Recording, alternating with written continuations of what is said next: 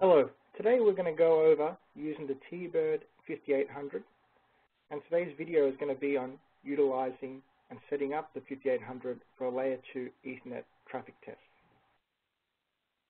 So to first begin setting up a test, we need to click on the test button up in the top left hand corner here.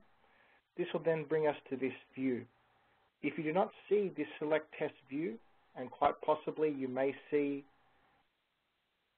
this results screen view, in order to get back to select test, you just need to move to the top left hand corner, click on select test. Once you've done that, you can then move down to Ethernet.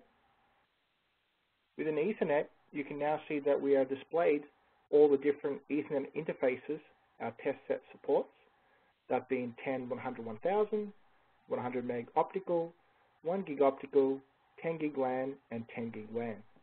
For today's demonstration, let's choose 1 gig optical. Once you've chosen 1 gig optical, you can now see that you can test at layer 2 and layer 3, and also layer 4 for TCP testing.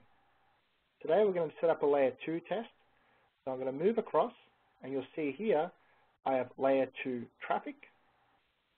I'm then going to click on port 1 terminate. And what you'll notice is port 1 terminate is actually grayed out, and that's grayed out because I already have it in the background. So I can actually just click on close and close once again, and you'll see that I'm now in a 1 gig layer 2 traffic test, which you can see in the top left hand corner in the red tab. What you'll notice straight off the bat is that the screen is red. So our results screen is red, and also to the left-hand side, you can see that we don't have a signal present or sync. Now that's because we have not got our laser turned on. So if I move down to the middle here, at the bottom, you'll see there is a laser tab and a button called laser off. That's telling us the laser is now currently off. Let's click on the laser on button. You'll now see that the button has changed to indicate the laser is now on. Over here on the left-hand side, we can see that our signal is present, our sync's acquired, and link is also active. And if you want to look at your dB levels, you can see them here. The screen is still red because this is a historical alarm screen. So to clear these stats, we need to move over to the right-hand side here, and you'll see that the second key from the top is restart. If we click on restart, this will now clear my stats and get me to the yellow screen, which indicates that we now have sync and link. This screen will only go green once we start to receive test traffic. The next step is we need to configure a destination MAC address. To do that, let's click on the setup button. Once we click on the setup button, you'll see that the first tab we're in is interface, and within that we can see information on our connector. In this case is an SFP. You can also move to physical layer, where you can either enable or disable auto negotiation. For today's test, we're going to leave auto negotiation enabled. To configure our address, let's move to the left-hand side here and click on Ethernet. Once we click on Ethernet, you are now presented with an Ethernet frame. You'll see here that the first option is to add a VLAN. So if you want to add a VLAN, you want to click on the drop-down box next to encapsulation and select VLAN. You've also got the option for Q&Q, stacked VLAN, and VPLS. So if I was to add a VLAN to this circuit, I would click on VLAN, and you'll now see in this frame here, we have a VLAN box. And if I needed to configure the ID, I can click on VLAN and then configure the ID and priority as required. For today's demonstration, I'm going to remove the VLAN and just have a plain layer 2 circuit. I will now click on None next to encapsulation, and you'll now see that our frame type does not have a VLAN in it. The next option under encapsulation is frame type. there are two types here, DIX and 802.3. DIX is the current standard FreeSNet, so you'd want to select that. So by default, make sure you're always testing with DIX. Frame size, which we can see here, right now the frame size is set to 256. If we want to modify the frame size, we can do that quite easily.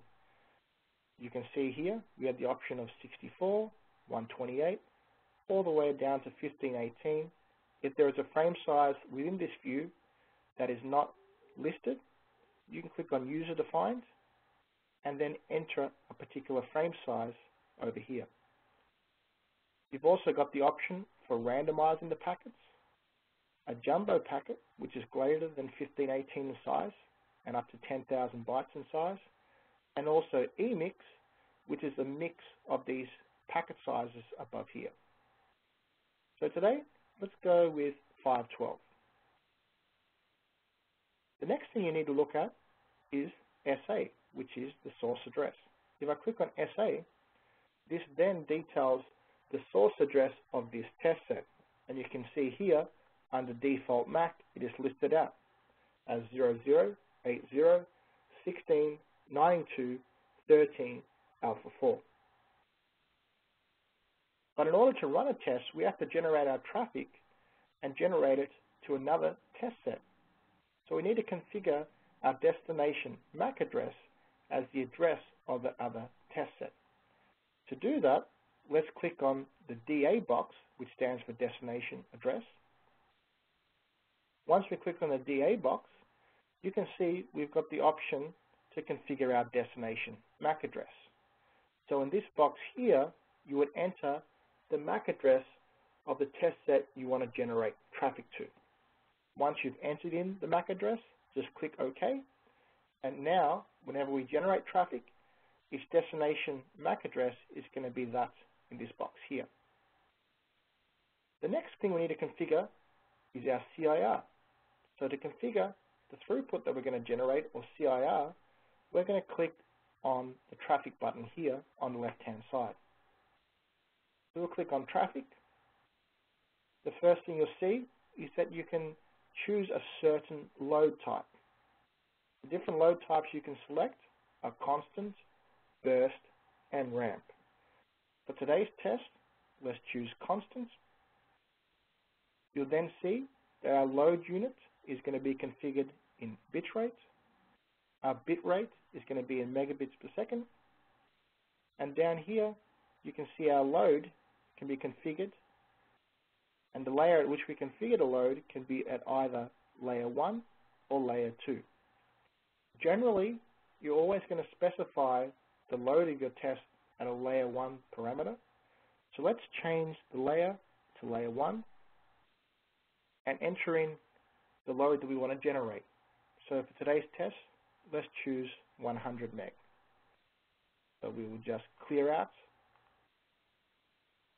this entry and entering 100. So now, when I start to generate traffic, it's going to be generated at 100 meg. So now let's click on the results button on the top right-hand corner here, and that will then bring us back to the results screen. To start this test, the first thing we need to do is move down to the bottom middle here, click on the Actions tab. Once we click on the Actions tab, we can then send the loop commands to the far end test set to put it into local loopback. To do that, we can click on the loop up button. When I click on the loop up button, it is now going to put the second port in the loop.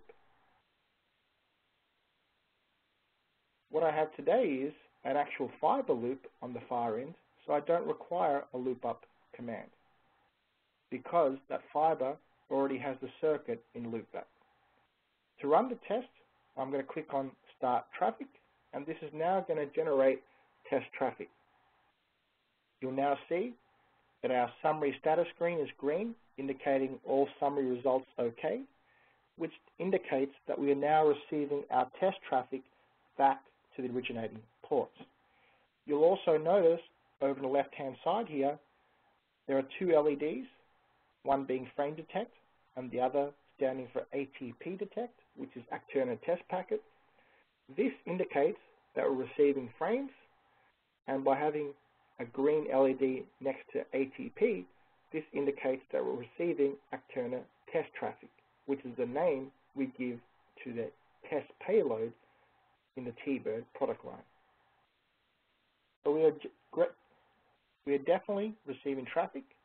If we move over to summary SLA KPI, you can see our receive and transmit throughput. You can also see our frame loss, round trip delay, and packet jitter. There are many other screens that you can look through in results. For example, we can look at Ethernet, our layer 2 link stats, BERT stats, and error stats. But I generally recommend that the best view is summary SLA KPI, because we get a snapshot of all the key testing criteria in Ethernet testing. Now, to stop generating traffic, you can click on the traffic started button on the bottom left here, and that will now cease the transmission of traffic. That brings us to the end of our session on setting up a layer 2 Ethernet test. We will also be proceeding to an RFC 2544 test configuration, which you can view separately.